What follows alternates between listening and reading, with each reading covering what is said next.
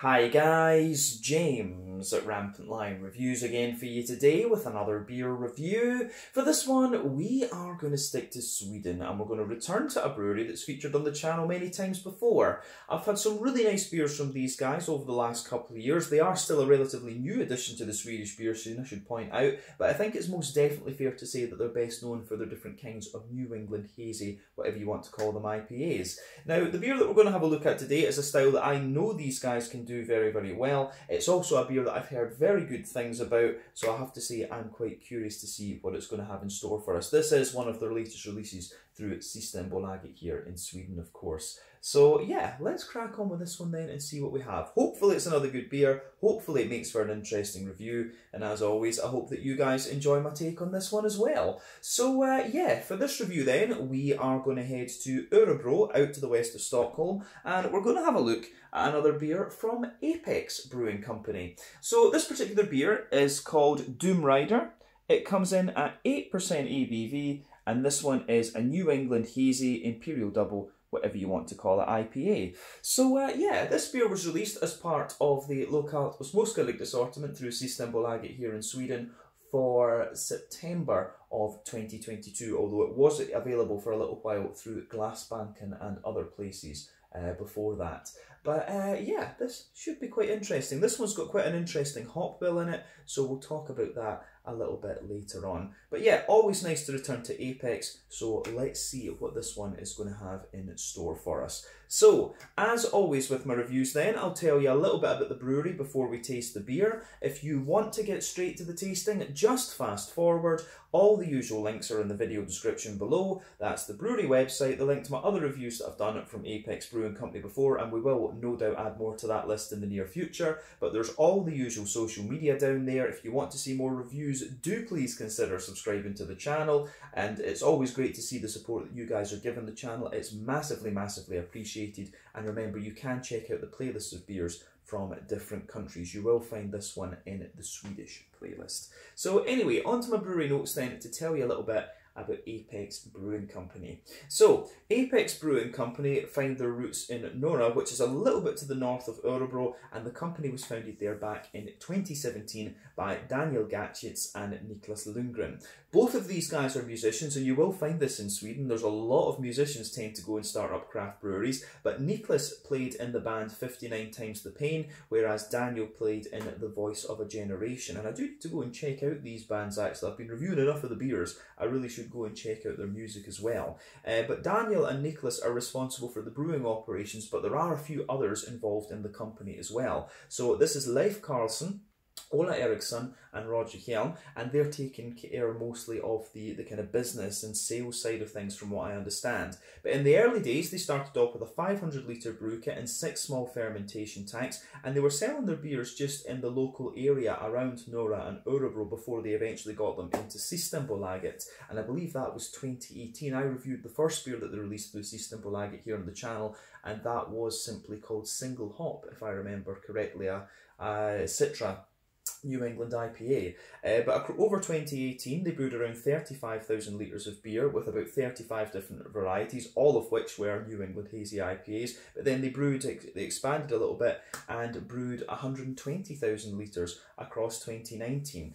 Over the following years they continued to build up their portfolio. They started brewing a few different styles and things as well. But in summer of 2021 they announced that they were going to move to a new premises in the Betorp district of Örebro that autumn, and they have moved there now. The new brewery saw them buy a 2,000 litre brew kit, in addition to keeping their 500 litre one as a pilot brewery from what I understand, and they've also installed several new tanks there as well. This has allowed them to kind of dramatically increase their capacity, and as of September 2022, when I'm filming this review for you, these guys have now produced 115 different kinds of beer according to Untappd. But yeah, that is everything I can tell you about Apex Brewing Company for the moment. Like I said, they're very, very well respected when it comes to the New England Hazy IPAs, one of the most respected here in Sweden, of course.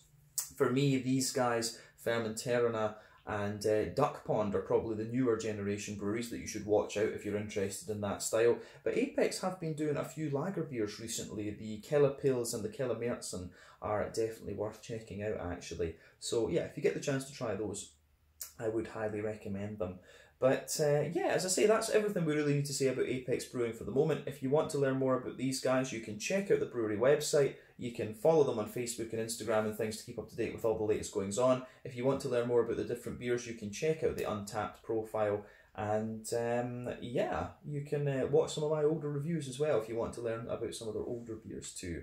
So let's crack on and have a little look at this beer itself then. So I'll just let you have a little look at the artwork on it once again before we open up. There you can see the Doomrider sitting on top of the Apex sort of Illuminati thing, as I always call it. You can see one of the symbols of Apex Brewing over the side here, the ABC, and this is another thing you'll often find on the cans is music, people and beer. This is a 440ml can. If memory serves me correctly, I paid 55 Swedish kronor for this, so that is €5.50, about £5 sterling, and I guess somewhere in the region of $6 American, just for those of you watching in different parts of the world. But yeah, as we say, 440ml can, this one.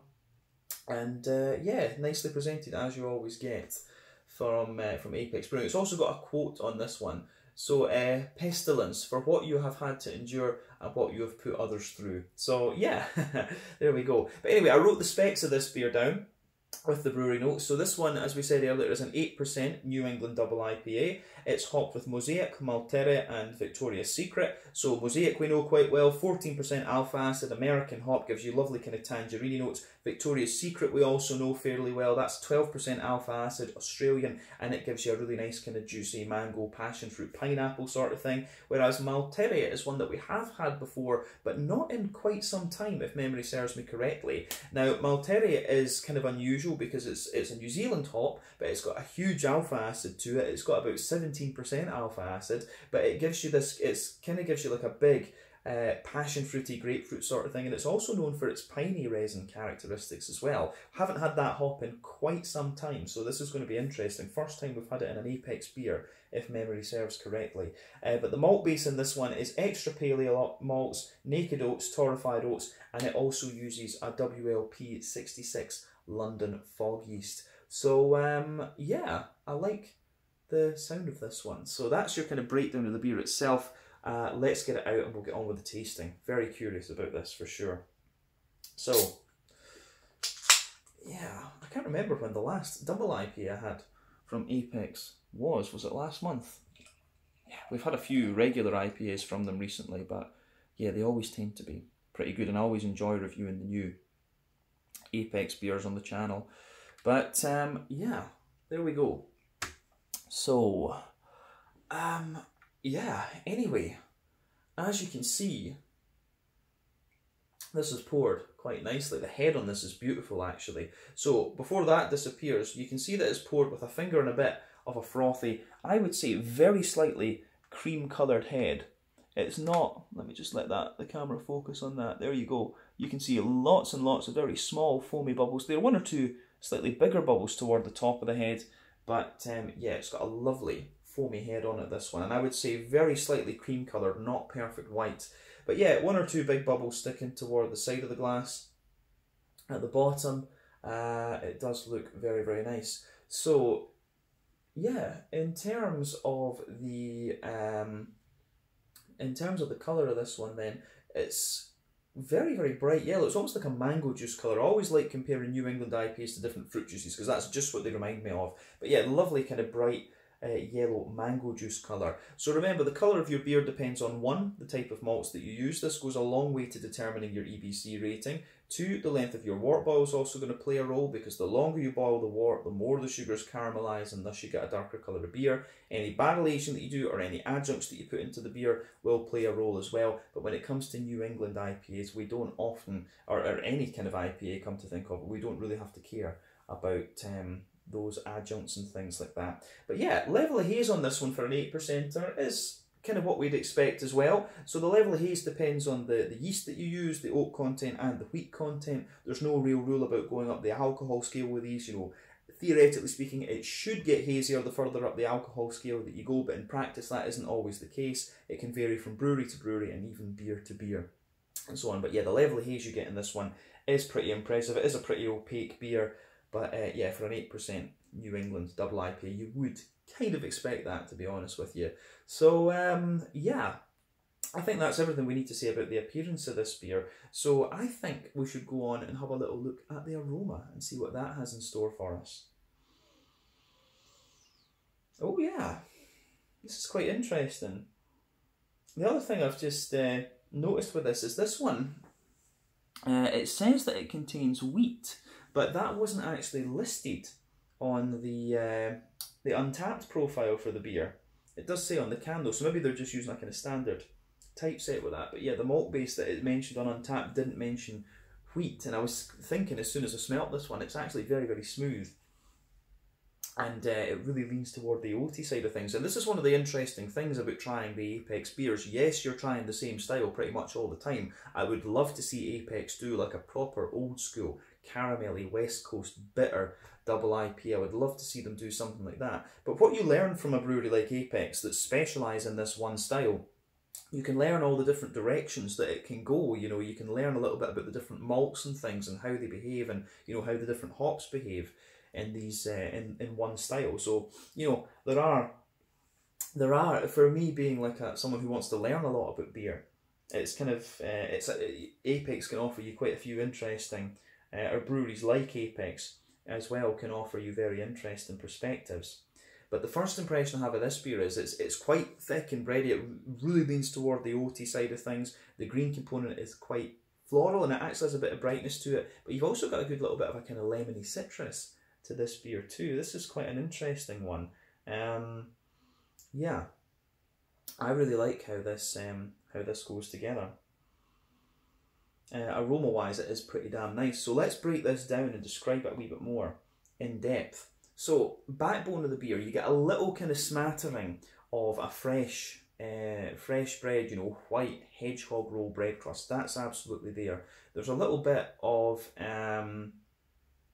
there is a little bit of a kind of Jacob's cream cracker sort of thing to this one. But yeah, there's a lot of like fluffy white bread, and the bread actually smells quite dense. You know, you can smell quite a little bit of density to the sort of barley malt bread in this one.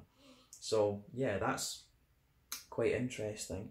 But torrefied oats, if I remember correctly, that's when they're just like really, really dried. I forget exactly how they what the process is for the torrefied oats, but yeah, there's a lot of oaty character to this one. As I've said in many reviews before, for me there are, you know, 6 directions really, or 6 things you should think about with a New England IPA. The sort of farmhousey yeasty character, any Riley and grainy side of things. These two are a bit more common in American brewed New England IPAs, I would point that out, particularly the ones from New England proper. But you've also got the wheaty bitiness, oaty creaminess, barley malt bread, and also the kind of sweeter side of the sweeter side of things as well. But yeah, the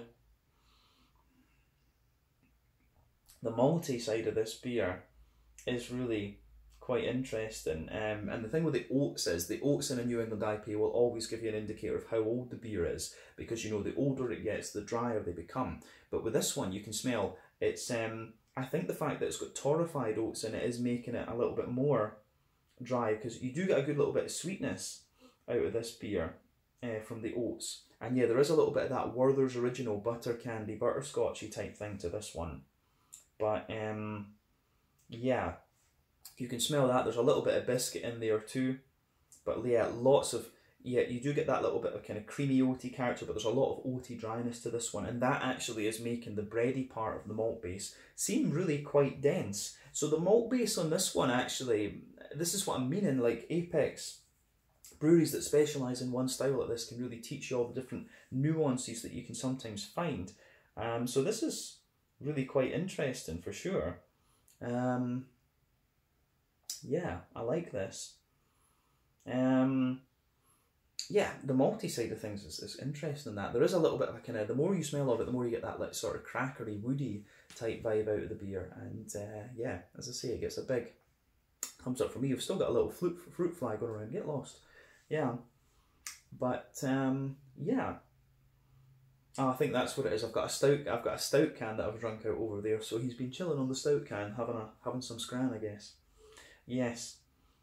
So yeah, I think that's everything we need to say about the malt base on this one. On the hoppy side of things, it's kind of what you'd expect. There's a good little bit You do get a little touch of earthiness out of this one. That's the mosaic, of course. There's a nice, quite bright floral aromaticity to it, and you also get quite a bit of an oily, zesty, grassy character to this one, and I'm guessing that's the Malterre, to be honest with you. And remember, New England IPAs rely mainly on late addition and dry hopping, so you've got 3 types: early addition hopping, first hour of the wort boil, that gives you a lot of IBU.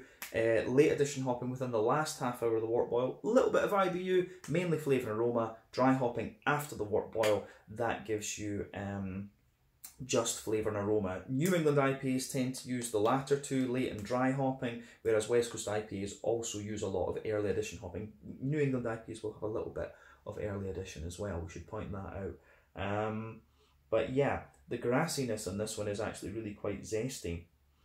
And with the fruity, it's quite an oily green component as well, I should point that out. But when it comes to the fruity side of this beer, it's quite interesting because you do get a little bit of that kind of, it's quite a mellow passion fruit you get from this one, so, and that's interesting. But I'm also getting, I do get the juicy or the kind of oily tangerines as well. There's a bit of pineapple in there, so yeah, definitely a bit of passion fruit, a bit of pineapple, and a good little bit of tangerine orange. But I'm also getting quite a bit of, I get quite a bit of limey character out of this one, like quite a pungent lime. And I'm wondering if that is the Malterre. I always remember Malterre had this really pungent character to it, and it could, I remember reading that Malterre is good for like pilsners. It's very good as a bittering hop actually, and it's quite a nice one to give you the sort of kind of peary, lemony, limey flavours and a bit of the grapefruit bitterness that you might want in a kind of modern lager beer. So you're getting a bit of that in this one. But yeah, I'm not getting too much in the way of like a strong grapefruit out of this beer as I was expecting from the Malterre. More, yeah, a kind of mellow, more mellow, juicy passion fruit, a little bit of pineapple in there as the tropical subtlety, and then some nice juicy orange and a bit of lime. So yeah, it's a really interesting smelling beer, that one, but the more that you smell of it, the more it kind of sweetens up a little bit actually. So the more I get more of the orange out of this one. But yeah, let's have a taste of this and see how we go. As I always say, take a bit of time to enjoy the aroma of this one, of your beers. But yeah, let's get stuck in. This is the Doomrider New England Double IPA. Slàinte, skål, cheers.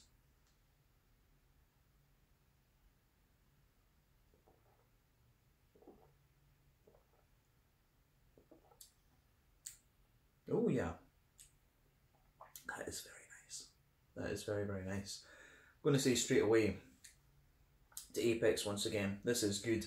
And this is quite an interesting one because you take it in and it has got a little bit of bite to it. It's got a little bit more kind of floral bitterness, but then it really just smoothens out nicely and you start to get the kind of sweetness from the oats, and then the juiciness of the fruits starts to build up in this beer too. This is really nicely done. So again, a big, as I say, a big thumbs up to Apex Brewing for this one. They've pulled off a very nice beer here.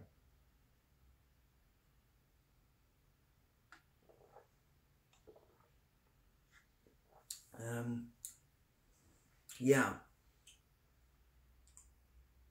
this is good. Yeah, to be honest, I would actually maybe go as far as saying, and it's nothing against any of the other beers I've had in recent times from Apex, but this one actually, I think this is one of the better New Englands that I've had from Apex over the last wee while. So like I say, it gets a big thumbs up from me. I always enjoy reviewing the Apex beers, but this one just strikes me a wee bit more than some of the other ones I've had. So yeah, that's it.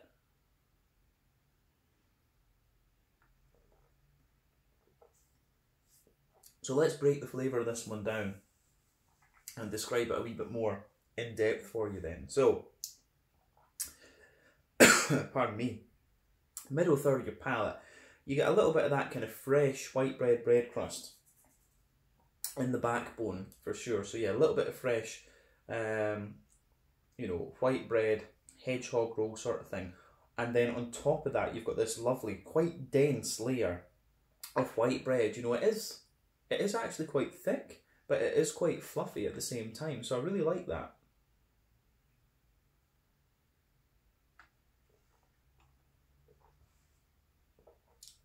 So yeah, quite a dense, quite a dense kind of fluffy white bread on top of that. So maybe in between the bread crusty layer, there's maybe a little bit of that Jacob's cream cracker, knäckebröd sort of thing. That takes a little bit of time to come out of the beer. Actually, there is a good little, that does take a little bit of time to come out into the aftertaste. So yeah, a little bit of bread crust, a little bit of a kind of Jacob's cream cracker sort of thing, and then you've got that dense layer of big fluffy white bread, which I really like.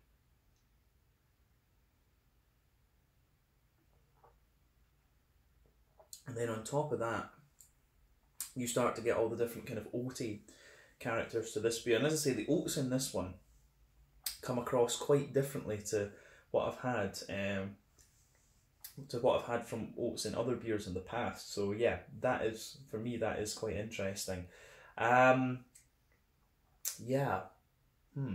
So on top of that white bready layer, you can feel down the middle line of your tongue, you get a little bit of this kind of porridgey, oaty type thing.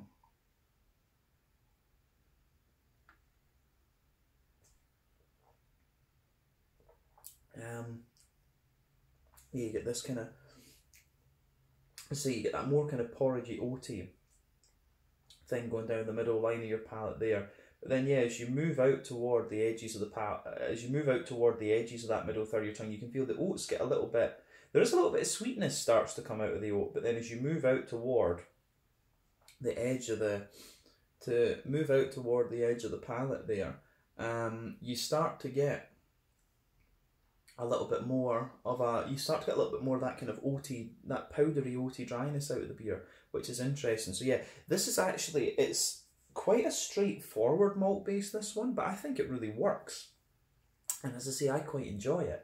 So yeah, this is definitely one of the more, the beer at the same time feels quite bready, but like I say, you do get some of that kind of oaty creaminess out of it, which I think is great.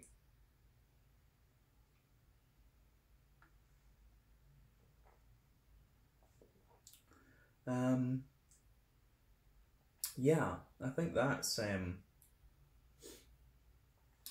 is really quite nice in this one. So yeah, it's yeah, I really like that malt base of this. It takes a little bit of time to build up, but you start to get more and more sweetness out of it the more that you go into the aftertaste. So you can feel in the middle, the very centre of your palate, you get a little bit of that butterscotchy, butter candy sort of thing.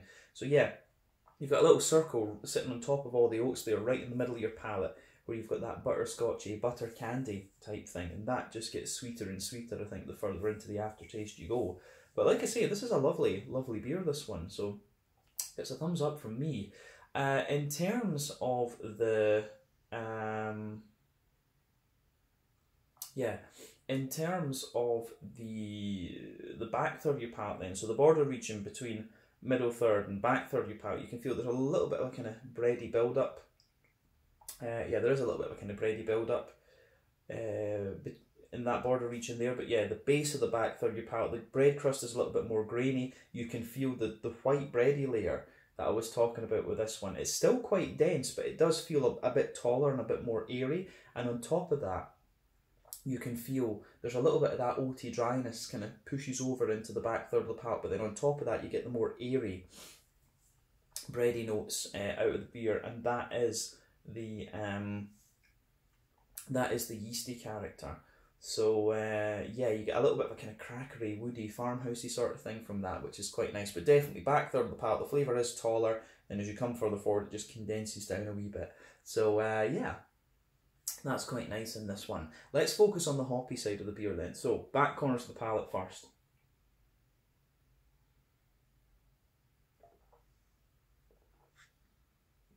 So yeah, back corners of the palate, you get a nice little bit of earthiness there, but as you move further forward, you get the oily green component. You get the oily green component quite, the oily green component coming out of this one is really nice. So yeah, a little bit of yeah, as I say, a wee bit of earthiness in there. As you move further forward, you start to get, you can feel a little bit of that almost piney resiny note from the Malteri in this one, and that lingers into the aftertaste. You get more of a kind of dankness out of this beer the further into the aftertaste you go, I feel. But on top of that, it's quite an oily floral note. There's a little bit of floral spiciness and at the front corners of the palate there, but then round the front curve of the tongue, it's a little bit lighter and grassy, and there is a wee touch of zestiness to it, but again, it's quite a wet, oily green component that you get out of this beer. But let's look at the front third of your palate and the let's look at the front third of your palate and the kind of fruity side of things.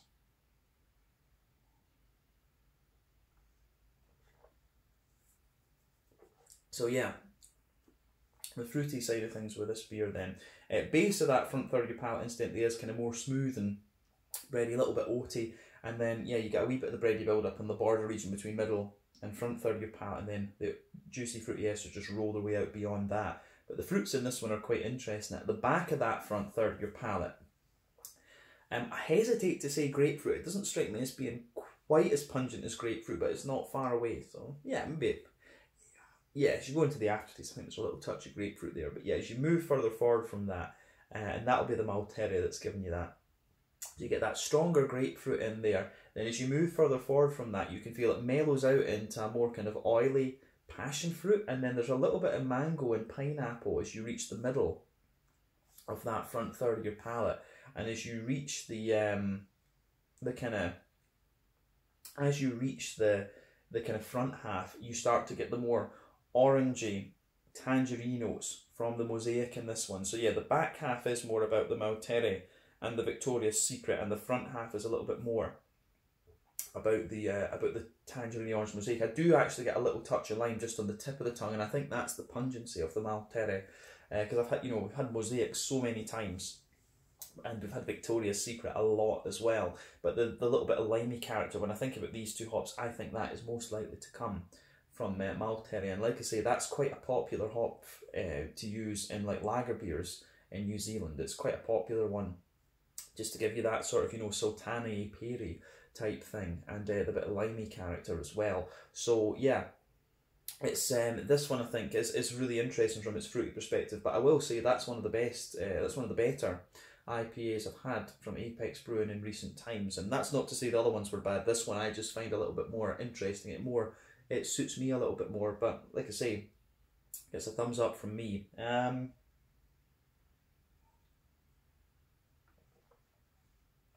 Yeah, so I think we can leave it at that for the flavour profile of this one. As I say, it gets sweeter, this beer, the further into the aftertaste you go. But yeah, mouthfeel wise, for me, this beer's pushing toward the top end of mid-body. The carbonation's very smooth. It does have a degree of cleanliness to the mouthfeel as well, but it actually starts to feel more and more, I don't know if I'd describe it as creamy. It's a little bit dry. It's creamy, but it still has a little bit of dryness to it, if that makes sense. The IBU count on this, I think this has got a little bit more IBU to it. I think this is 40, maybe 50 IBUs at a push. There is a little bit of that dankness from the Malteria kind of lingering there in this one. I wouldn't be surprised if that's 50 IBUs, to be honest with you, but always take my IBU counts with a pinch of salt, because that's my weakest point of beer reviewing for sure. But yeah, the malt base in this one, as we said, it has a little bit of dryness, it's a little bit smooth, there is a touch of sweetness there, and that sweetness builds the further into the aftertaste you go. The fruitiness is nice and juicy as well, mixed between tropical fruit and more citrusy things, but I think it leans toward that more sort of citrusy, lemon-limey character the further into the beer that you go. But overall, a very, very nice beer, and like I say, probably one of my favourite ones I've had from Apex over the last little while. So yeah, I think we can leave it at that for this one. So yeah, this was the Doomrider, a New England Hazy Imperial Double, whatever you want to call it, double IPA from Apex Brewing Company, now in Örebro, out to the west of Stockholm. Very well respected brewery, and I think this is probably one of my favourite New Englands that I've had from these guys over the last little while. But yeah, once again, thank you for watching my beer reviews. Until the next time, please like, subscribe, share, all the usual YouTube stuff. Let me know your own thoughts on this beer in the comment section below. Let me know what your favourite beers are from Apex Brewing Company. And as I say, we will no doubt return to these guys very, very soon. Check out my social media, check out theirs, and I'll catch you guys later. Slange it, skull, cheers, make sure you check out some Apex beers.